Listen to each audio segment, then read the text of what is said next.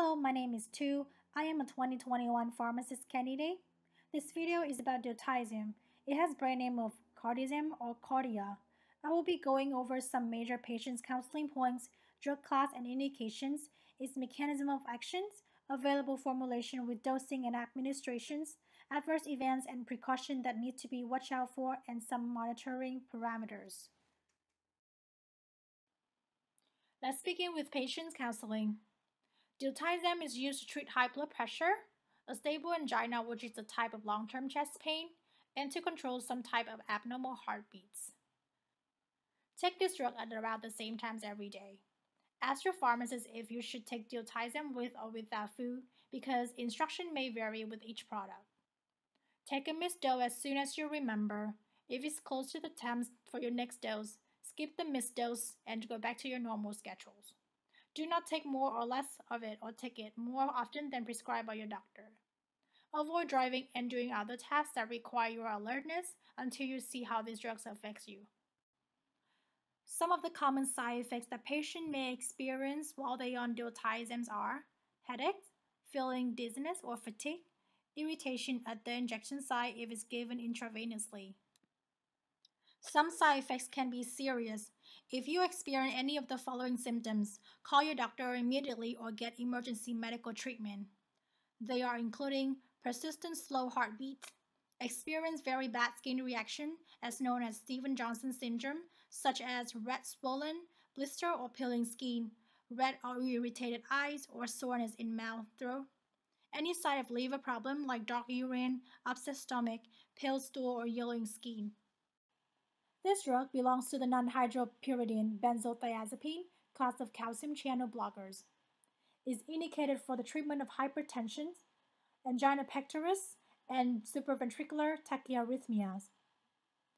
Diltiazem can also be used for controlling chronic atrial fibrillation or atrial flutter, as well as patients with pulmonary arterial hypertension.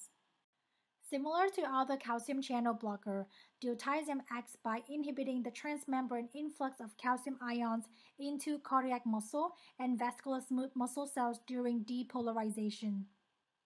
The inhibition of calcium flux causes arterial vasodilation and decreases cardiac work and oxygen consumption. Unlike other calcium channel blockers, Diltiazem is also decreases the rate of sinus node pacemaker and slows down atrioventricular or AV conduction, that is accounting for its effects on supraventricular tachyarrhythmias.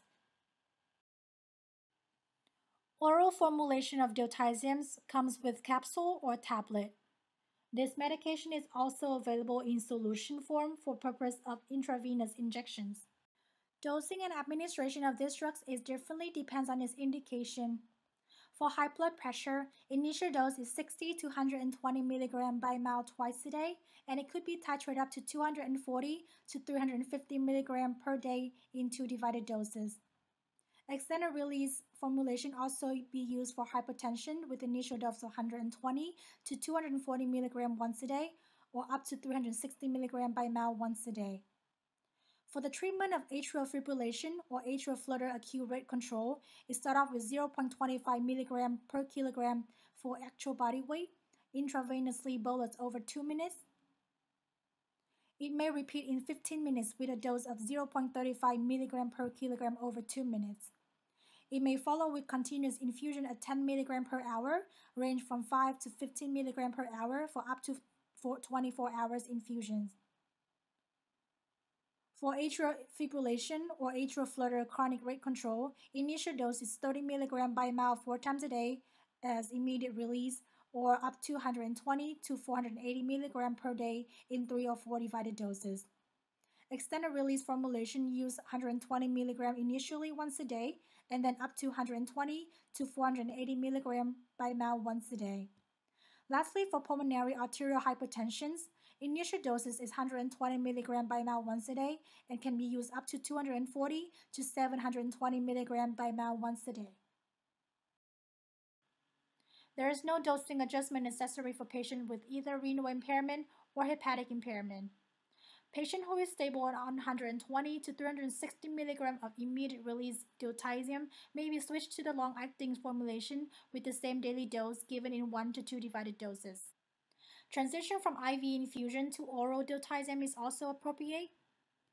Patient can be switched to oral diltiazem started approximately 1 hour prior to stopping infusion, and the oral dose conversion equation is shown below. The side effect profile of diltiazem seems quite mild. Adverse reactions tend to be infrequent and include occasional edema, minor headache, feeling fatigue or dizziness, maybe due to hypotension, rarely flushing or rash because of hypersensitivity or other drug-induced skin problems. Diltiazem is also a very strong CYP3A4 inhibitor. As a result, it is important to watch out for any drug interaction when combining diltiazem with other CYP3A4 inducer such as carbamazepine or rifampin, or CYP3A4 inhibitor like amiodarone, macrolide antibiotics, protease inhibitors, azole antifungals, and cyclosporin. Contraindication of this drug including severe left ventricular dysfunction due to negative ionotropic effects, cardiogenic shock, second or third degree AV block, hypotension with systolic pressure of less than 90, patient with acute MI, IV administration of diltiazem concomitantly or within a few hours of the administration of IV beta blockers. Some of the precautions including avoid drinking grapefruit juice, avoid use in heart failure patients with reduced ejection fraction of less than 40% due to lack of benefit and worse outcomes with calcium channel blockers in general. Use diltiazem precautiously with hepatic impairment or renal impairment patients. Some monitoring parameters are kidney function, liver function tests, blood pressure, electrocardiogram, and heart rate.